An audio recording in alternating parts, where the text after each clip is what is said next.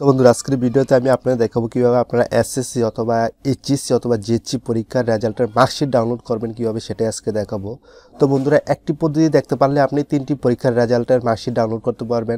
একটা marksheet download করতে পারেন তাহলে আর বাকি দুইটা মার্কশিট ডাউনলোড একইভাবে একই পদ্ধতিতে ডাউনলোড করতে পারবেন। তো বন্ধুরা যদি ভিডিওটি ভালো লাগে অবশ্যই চ্যানেলটি সাবস্ক্রাইব করবেন এবং পাশে থাকা নোটিফিকেশন বেল আইকনটি ক্লিক করে দিবেন যাতে এই ধরনের ভিডিও আপলোড দিলে আপনি সাথে সাথে পেয়ে যেতে পারেন। তো জেএসসি এসএসসি এইচএসসি রেজাল্টের মার্কশিট ডাউনলোড করার জন্য আপনি কি করবেন, প্রথমে যে কোনো একটা ব্রাউজার সিলেক্ট করবেন।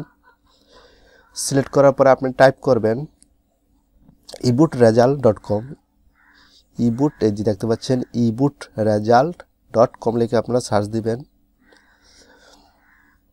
অথবা www.ebootresult.com লিখে সার্চ দেওয়ার পরে আপনি কি করবেন, এখান থেকে একটু আমি বড় করে দেখাচ্ছি। তো আপনারা এখানে দেখতে পাচ্ছেন এসএসসি এইচএসসি জিএসসি রেজাল্ট দেখতে পাচ্ছেন, এখানে এটাতে ক্লিক করব আমরা। তো এটাতে ক্লিক করার পরে আপনি এখানে দেখতে পাচ্ছেন চয়েস 1 অর্থাৎ চয়েস আপনি কোন পরীক্ষার মার্কশিট ডাউনলোড করতে চান সেই রেজাল্টের ইয়াটা রেখে দেবেন। যদি আপনি জেএসসি বা জেডিসি রেজাল্টের মার্কশিট ডাউনলোড করতে চান তাহলে এখানে ক্লিক করে দেবেন, অথবা এসএসসি বা দাখিলের রেজাল্ট মার্কশিট ডাউনলোড করতে চাইলে এসএসসি দাখিলে ক্লিক করে, অথবা এইচএসসি বা আলিমের মার্কশিট ডাউনলোড করতে চান তাহলে এখানে ক্লিক করে দেবেন। তো যেহেতু আমি এসএসসি দাখিলের মার্কশিট ডাউনলোড করবেন কিভাবে সেটা এখন দেখাবো, তো এটা দিব আমরা। তো আমি যে পদ্ধতিটা এখন দেখাচ্ছি আপনি একইভাবে সব তিনটা পরীক্ষার মার্কশিট ডাউনলোড করতে পারবেন। তো আপনি এসএসসি পরীক্ষা দিয়েছেন কত সালে সেই সালটা আপনি সিলেক্ট করবেন এখান থেকে। তো আমি যেহেতু 15 সালে দিয়েছি তো 15 সালে ক্লিক করলাম। তো আপনি কোন বোর্ড থেকে পরীক্ষা দিয়েছেন সেই বোর্ডটা এখানে সিলেক্ট করবেন। তো আমি কুমিল্লা বোর্ড থেকে পরীক্ষা দিয়েছি। তো রেজাল্ট টাইপ দেখতে পাচ্ছেন, নিচে দেখতে পাচ্ছেন চয়েস অন, এখান থেকে আপনি ইন্ডিভিজুয়াল রেজাল্ট দেখতে পাচ্ছেন, ইন্ডিভিজুয়ালে ক্লিক করব। তারপর এখানে কি করব যে মার্কশিটে, তো আপনি তারপর কি করবেন এখানে আপনার যে রুলটা আছে রুলটা এখানে দিয়ে দিবেন। আমার রুলটা আমি দিয়ে দিচ্ছি।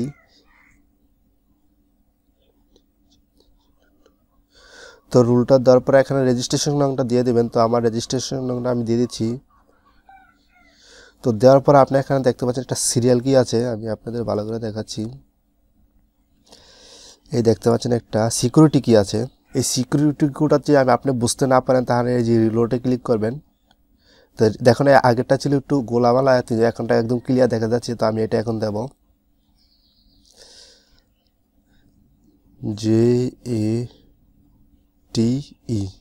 JATE দেওয়ার পর আমরা কী করবো এখান থেকে গেট রেজাল্টে ক্লিক করবো। এই যে গেট রেজাল্ট দেখতে পাচ্ছেন, গেট রেজাল্টে ক্লিক করবো। তো দেখতে পাচ্ছেন রেজাল্টটা কিন্তু অলরেডি এসে গেছে। তো আমি আপনাদের দেখাচ্ছি। তো আপনার মার্কশিটটা কিন্তু শো করতেছে।